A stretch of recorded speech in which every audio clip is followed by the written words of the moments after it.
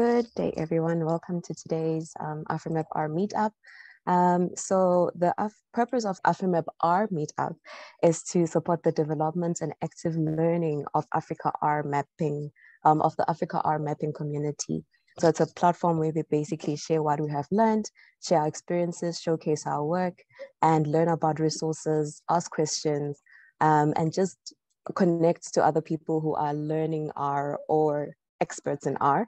You can learn more about afrimapr on the afrimapr website, and you can follow us on Twitter, where we post amazing R work. And today we have Alastair Otter, who will be sharing his work and what he has done in his journey. So without further ado, I'm going to hand over to Alastair, who will introduce himself and get straight to his talk.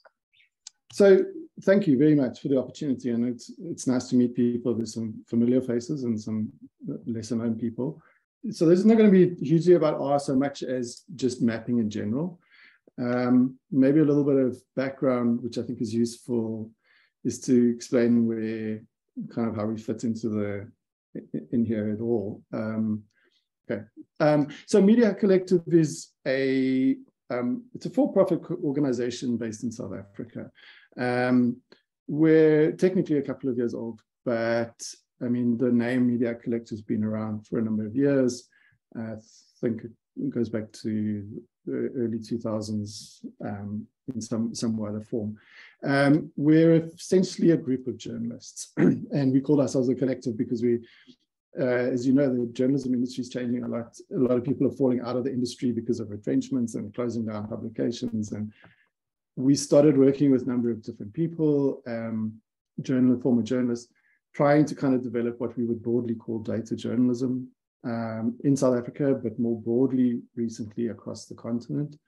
And really, we've been trying to grow the capacity both for ourselves and generally through training and such like, to grow the capacity to do visual journalism, data-based journalism on the continent. Right now, we mostly specialize in data journalism, visualization, and training. Most of the training is across the continent through various collaborations that we have. We have a partnership called Africa Data Hub, which works in 3 different countries across the continent. And we do training well beyond those 3 countries. One of our main focus areas, as I say, we're journalists essentially. So really in this context, we use maps to try and communicate the work that we do. We try and explain things through the use of maps and other visualization techniques. Somebody said that I think it was another said wasn't familiar with the Outlier. So this is my quick plug. Outlier is a publication. So interestingly, there's not a lot of scope for publishing data journalism / visualization on this continent, and especially in South Africa in mainstream publications. It's often very intense kind of work, so it's often very costly kind of work. And increasingly, although we do work for other people, we decided that we needed an outlet for the work that we wanted to do, and so we set up the Outlier. The Outlier is now a self-standing publication of its own, and we try and articulate kind of what we consider the main social issues particularly in South Africa, but increasingly across the continent, the social and economic issues that affect people's lives through the use of data and visualization. So we have a feature, for example, where we do a chart of the day, where we try and kind of either tap into something that's currently newsworthy, or something that often it's more really what issues that we think are important for people to understand. So things like education, health. I mean, our main areas of work are health, education, politics to some degree, economics to some degree, and more recently and more excitingly, sport journalism, which is not in the traditional sense, but in data journalism. So really, we cover these through the Outlier publication. We have a newsletter that we send out every 2 weeks, which is, so if anyone wants to sign up, I'll put some information at the end about that. So really, we kind of approach all the work that we do through the lens of how do we explain things to people, and I think that's kind of the core thing that I'm going to talk about our experience in doing mapping is really we do mapping intentionally in a way that we want to explain things to people. So sometimes it's very opinionated, and honestly, I'm putting this warning here because I do have relatively strong opinions about maps, and I think we may, this may be a slightly different approach to just simply mapping something, rather have an intentional approach to it in the way that we show maps. So I'm just putting that there as a forewarning. So when we look at maps, I think, and partly this goes to the problems that I see that when people make maps is, and I probably only really need one rule, and it's the biggest one, is when we approach something is, should we really be making a map? And far too often, I think that people make maps when other visualization or other techniques would suffice. And in many cases, I think we often bump our heads against this, and I see a lot of people doing it, is that we've got a piece of data or a set of data which has got some geographic data in it, and therefore we think, well, a map's the obvious way to do it, and it often is the obvious way to do it, but very often it's not the most effective way by any means. I think you need to be quite intentional about how you approach mapping. I think, ironically, in the last over the past, I don't know, I'm saying 10 years, I think mapping technology has become increasingly accessible, and which is fantastic, but it also has a major downside, which is that it allows anyone to make a map and doesn't necessarily, which is a very good thing in many ways, but it also does mean that everyone sees it's actually ironically easier to make a map nowadays than most other forms of visual journalism. So oftentimes people tend towards just kind of taking the data, putting it on a map and saying it's done. And I think it's a term that we kind of probably slightly crudely use. We're dumping data onto a map. And I think the one thing that we try and do is avoid that by being a bit more intentional about it. The second rule, and I'll go through some of these, what I mean by this, but I mean, the second rule to me is like, what are you actually trying to show on a map? As I say, there's a tendency often to, maps are really easy to make, but they, if you just put a lot of data onto a map, it's not necessarily like immediately obvious to the user what they're seeing.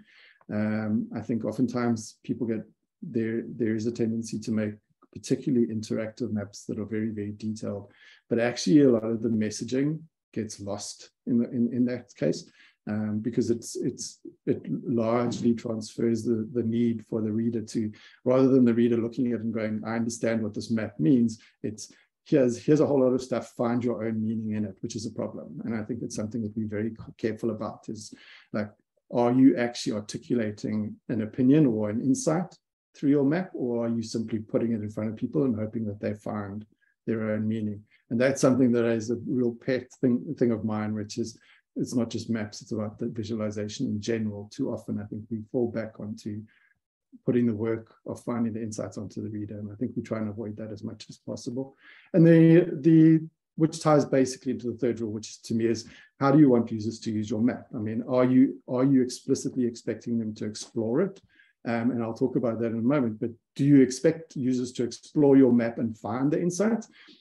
Which may be the case, which maybe does in certain circumstances has a value, and in other cases not. Or are you trying to explain a particular point of view or a particular insight that you've had? So I'm jumping around. I'll touch on those in a moment, the different types. But I think to me, those sort of the general three areas when we approach any project.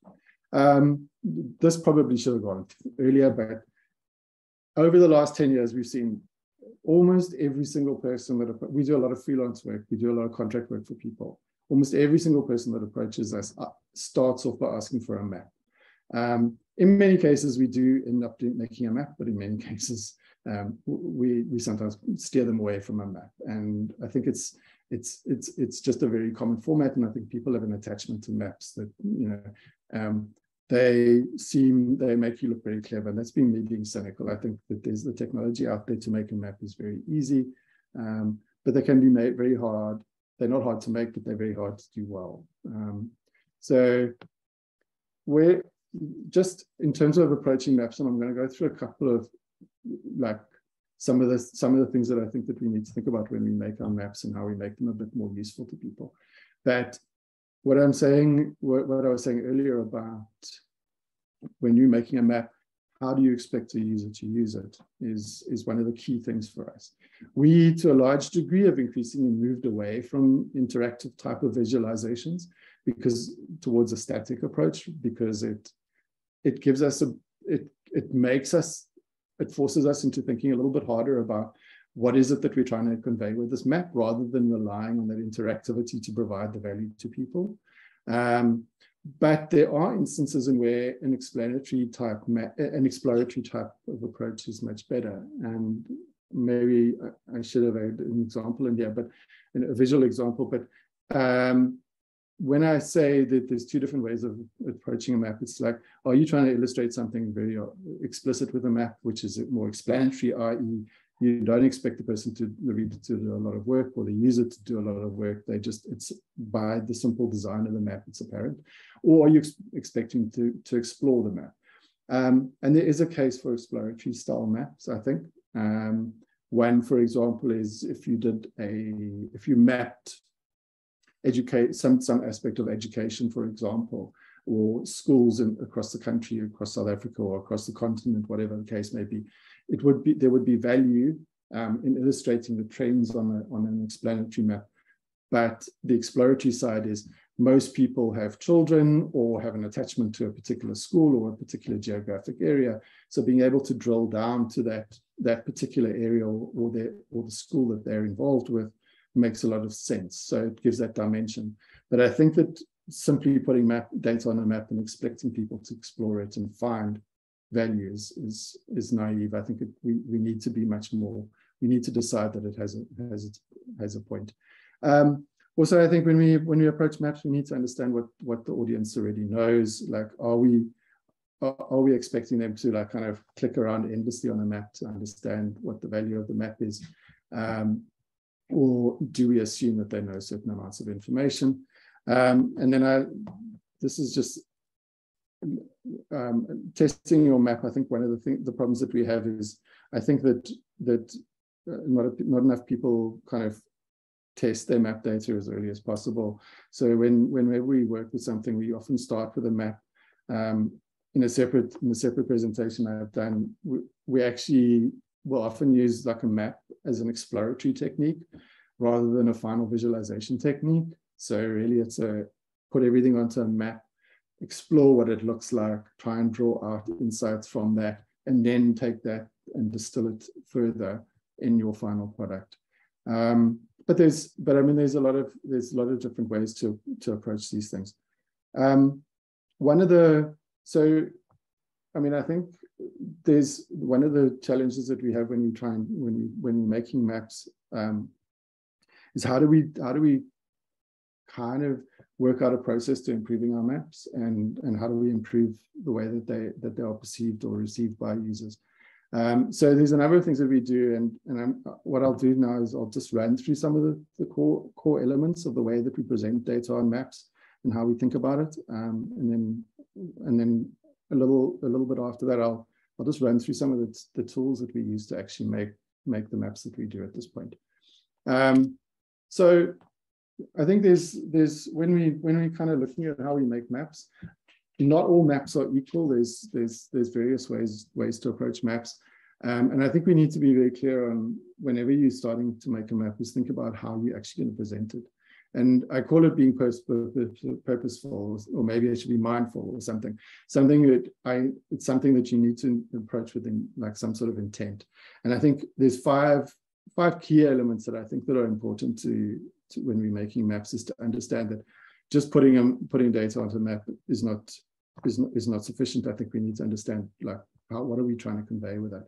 So, for example, there's an endless array of different types of maps that we could have, but I think that there's 5 different ways there's a number of different ways that we can present it. And one is obviously through what most people call choropleth maps, which most people have seen. In these kinds of maps, obviously we're showing the distinction between different areas on a map. Typically the colors would be darker for higher incidence and lower for lower incidence, or something along those lines. I think that those are those are useful, and they're probably the more common ones. The pitfalls of these kinds of maps are potentially when you have an enormous array of elements, they can become very dense and hard to understand. Sometimes there's a better way of approaching it, which is to show like some sort of symbol map or proportional symbol map. I'm largely in favor of this because I think it adds another dimension, which I'll talk about in a moment as well. But I think that there's an opportunity to add a number of different dimensions on a map through that. And then obviously there's locator maps and heat maps. Locator maps is just where you're located in the world. And then a heat map shows that distribution of something potentially over time, or the distribution over a geographic area. I think there's the thing that we kind of tend to focus on. Our map, for example, that we do with the outliers on the left there, we did a lot of work around coronavirus over the last 2.5 years. So this is just one of probably dozens and dozens of maps that we've made. I think that those, we need to think through each of the kind of formats that we use. We don't just simply put the data on the map and hope that it works. I'm very much in favor of like edging towards a static style because it forces us to think a little bit clearer about how much information we can get onto a map and what makes it clear. I think, to me, the biggest challenge with making maps, and the thing that we kind of spend the most time on, and it's probably a design thing more than a mapping thing, but it's thinking about color. And I think there's a number of dimensions to thinking about color. The problem with a lot of map, like coloring of maps, is that humans are typically find it very difficult to distinguish between these fine-grained kind of gradients of color. So at the top there, we've got dollar amounts. It's a random selection, but those are very, very difficult to kind of distinguish between one and the other necessarily, particularly if that's applied on a map, which means that, that like there's a value in having those sorts of legends, but you need to think about whether somebody can distinguish between this one area and another, and understand the difference between them. So there's different kind of approaches to maps that we would apply, and primarily the three ways that we approach maps is through one of three kind of color patterns, which is a categorical one, a sequential one, or a diverging one, and I think that they're useful in different instances. So, I mean, we would approach a categorical one, and some of these I think are from the Economist by the style, and one of them is not. The categorical style of map, the one on the far left, is very good when you are dealing with instances of pieces of information that are distinct from one another. So they aren't on a continuum, or they aren't necessarily directly related. So it's so one color would represent one grouping of people, for example, and another would represent somebody else. These may be applied, for example, on an election map at the level of where you say this area was voted for this party, this area voted for this party. They wouldn't necessarily represent how many votes that they got, but they would have two distinct kind of areas represented, or multiple areas. So they would be distinct colors for different parts of it. Then the sequential one, which shows something over a period of along a continuum, so obviously from one color to another color, to show an increasing occurrence of something. So we would use this, for example, in the map, in the elections kind of example, we would use this to show the level of support for a particular party by the shade of color that we use. And this often we'll use like one color, but like various shades of one color, or a continuum of one color to another. I think those are good when you're dealing with something that is continuous. So something is 10%, 20%, 30%, 40%, whatever. And then there's divergent colors, which are whenever there's an obvious like kind of middle point in your set of data, there's a lot, or there's few, there's more of this, or there's fewer of those. And you really want to show that distribution over a period or over a geographic space. The idea in this instance would be to have two different colors with a center point, which may be kind of like a white or whatever in this instance, but you would show like all the reds are much more of, and the blues are much less of. It's just it's a continuous scale in some senses, but it's also two different distinct colors to illustrate that change over a geographic area. I mean, there's lots of different ways, but I think the point about this is that we need to think about, like, so what does this data represent and how do we show it on our map as best possible? And then I think a lot of good map design for us comes down to how we use colors. And I think that, I mean, there's a thing in a lot of design kind of spaces. Often tools are developed with kind of default settings, and often those default settings are not particularly useful. And you shouldn't just kind of apply the most obvious, just go with the obvious flow. So for example, we play around with a lot of, when we're making maps, with different kinds of, with different shades. And I think one of the things that we do, for example, on the left-hand side here, and I find this particularly useful a lot of the time, is when we get a map, it's like the tendency is to just kind of like have these borders marked and stuff like that. And if you think about it, in some instances, like having those borders marked on your map, for example, which may be the default, or often is the default, may actually just detract from the final value of your map. So I picked these two, for example, and I'm not exactly sure what the data was. I can't remember. But it's a really nice example of it. Is there you have a picture of the United States with a distribution of information across it. The top, sort of slightly off to the top left, keeps the borders in place. Whereas if you look particularly down the west coast of the US there, those red dots become increasingly hard to see because they've been cluttered together with the border colors. If you take those off or reduce their appearance, you can suddenly start to see a much clearer definition. And I think this goes to the point about, like, when we're making maps, what are we actually trying to show? Like, you know, are we trying to show geographic precision, or are we trying to show a generalized pattern, a pattern of behavior, or a pattern of occurrence, or whatever the case?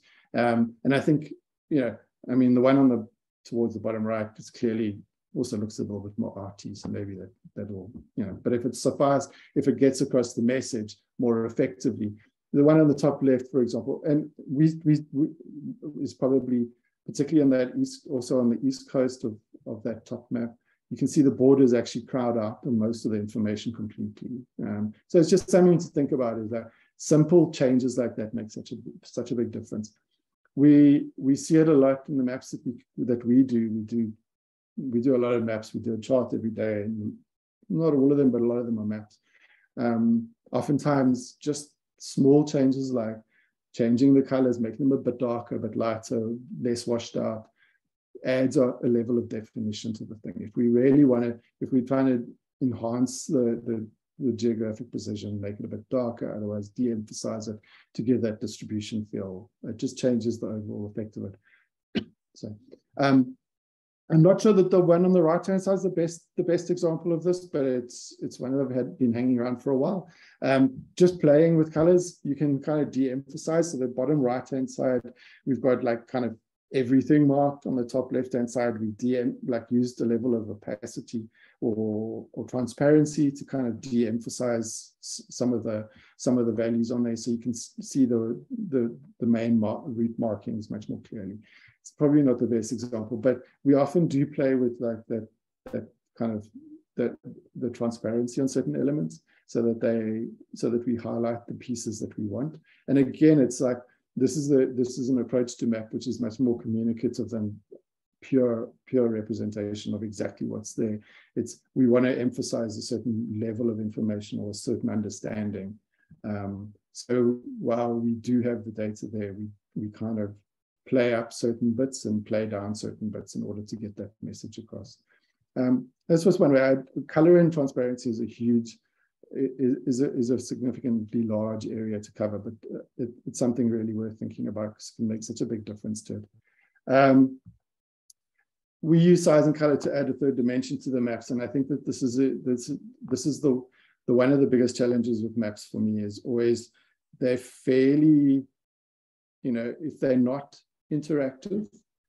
Interactivity adds a level of information that people can derive from it, but if they're not interactive, they can be, they don't do, maps don't represent dates particularly well if it's very nuanced. So it's quite hard to get like a layered kind of a feel to a map, which gets across a lot of information, because a sort of a choropleth map is like, it's one of these shades of blue, and it doesn't really indicate, kind of another dimension. And the obvious dimension, for example, would be such, there are 20% of murders happen in, well, I mean, good crime stats came out the other day. Crime stats are a good example.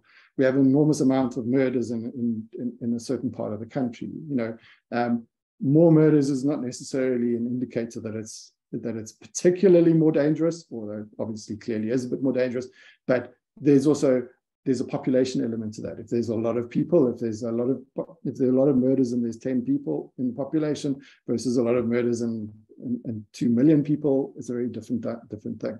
So maps often aren't very good at displaying that kind of nuanced information, which is, there's actually a lot of population in this area. So you would expect that there would be more people having traffic accidents, or more people suffering from some sort of crime. So the one way that you can approach that is to add the third dimension, which is through the size and color. So, for example, in this particular instance, this is just a sample. There's a bubble. There's bubble markers which would represent one dimension. There's a color which represents another dimension. The hue of those colors. I think that kind of stretches as much as like we can do with maps. After which it starts to become quite difficult to get that kind of information across. It gets quite complicated. But the point is to kind of approach them and just look at them and think like, how do we show more than one dimension to this data as much as possible? But it's something to play around with. And this is not really as detailed as it should be really. But I think one of the things that we overlook a lot of the time with maps is how we actually represent the information textually on a map. One of the big challenges, there's often there's a tendency, and I just took a screenshot of something I happened to see the other day. I was like, this is fantastic, but like if I'm navigating and I want to know all the towns in my area, that's great. But like if I'm actually just trying to show roughly where this is located in the world, this is overwhelmingly difficult. And I think we tend in general, and I mean, I could show examples, but we tend in general to approach every kind of visualization we do, but particularly maps as well, with the idea that how much can we take off the map before we start losing value? Like how much can we get away with? How little can we get away with? And I mean, I think there's a few people here from Media Hack who will say, like one of the things that we go on a lot about is like, do you need us? Take that off, take that off, take that off, until it starts losing value. And then we start, oftentimes we will at that point then start thinking, okay, now we can add back something to clarify what we may have lost. But the tendency to kind of, again, is to put everything onto a map and go, well, there you go, it's all there. And it's all there, but it doesn't necessarily like offer insight because it just becomes noisy. And there is a very big issue around creating noise on maps and visualizations in general. I mean, maybe this goes well beyond, it's more a design thing, but we do, I mean, I think it's just, these are presentation things. And I think we look very closely at a lot of the work done around the world. And so often the case is that the kind of visualizations that, I mean, there's visualizations that are incredibly impressive and technically they're amazing. but the reality is that oftentimes the insights are not very clear, and we aren't being led down a path to understanding. So we tend to like look at everything that we do. If we don't need a map, if we don't need text on a map, let's take it off. If we do need text on a map, let's be very deliberate about the kind of information that we put onto a map. And that goes with everything. I think we approach maps by taking, if we can get away without having a legend on it, if we don't need the legend and doesn't hurt understanding, then we'll do it. So we probably are much more on a minimalist style of map making than most people. So, I mean, those are kind of like a number of things that we kind of think about. And I'm going to move on very quickly to just running through some of the tools that we use. We do occasionally make maps in R, but we tend to work outside of that mostly. And I think that there's a number of tools that we use on a regular basis that, well, these are my kind of favorite tools and the ones that I use every day. And I think, if it's informative, hopefully maybe people will learn one or two things. Tools, I've previously written a very long a number of pieces on the tools that we use, but these are kind of my main ones that we use for most of our map working, and I'll tell you why we use them. One is we use a tool called MapShaper. MapShaper is available online. It's also a command line based tool, so you could download it onto your computer and run it from there. There's an endless amount of things that you can do. It was developed by somebody who works at the New York Times, or their geographic expert at the New York Times. We use it for two primary things. And one is we will use it to take in one format of a file, for example, a shape file or a JSON file, and we'll output it as something else. So usually we will output it as an SVG for a static graphic, so that we can open in Illustrator or Figma, or we will output it as a JSON file, which is what we would use online mostly with other tools to work with. Or, and this is about simplification, this is probably the easiest tool available to simplify a map down. So when you open a map and it's an entire shape file and you want to condense the detail down, because oftentimes a map, the detail in the map, all those like little inlets and that around the border of a country is probably not necessarily useful if all you just want to do is indicate the rough shape of an area. We use this enormously to simplify maps down and then export them out as a shapefile or as a SVG or a JSON file. Particularly online, when we're working online, we do all of our stuff online. Oftentimes you'll get shapefiles and they're like 10 megs, whatever, they're fairly substantial. We will simplify that down often to just a few kilobytes in order to render online as quickly as possible. So we use this all the time. There are other tools, more complex tools, but I find that this is the quickest and the easiest way to work with it. This is a relatively new find, and we're kind of using it all the time, or we use it quite a lot nowadays, which is quite nice. This is when you don't have a map, when you want to make your own map or your own shapes. So GeoJSON, there's a few out there, but GeoJSON.io we use quite a lot. We've used it for things, for example, where we've got a map of South Africa, but we want to indicate the route from one place to another, and we want to convert that into a static file. And we don't want to just randomly draw a line for the N3 from Joburg to Durban, for example. GeoJSON allows you to draw on a map and convert those to geographic points, which then you could use in something else. So we could use it in QGIS or in R or in Leaflet or one of the other tools. So we find that it's very useful because a lot of our work is kind of storytelling based. So sometimes being able to illustrate particular areas and render and represent them accurately is important to us. It's quite a fun tool to play with. You can just draw shapes or lines or whatever, and then copy and paste the JSON out and open that in one of the other tools that you want to use. So we use it. We use it in most instances. We use this together with MapShaper. So the JSON, we could open a JSON file in MapShaper and then export it to a static file like an SVG, which we would then work with an Illustrator or Figma. We use Figma mostly. So that's quite a nice one. We did this is relatively, these sorts of tools are relatively new.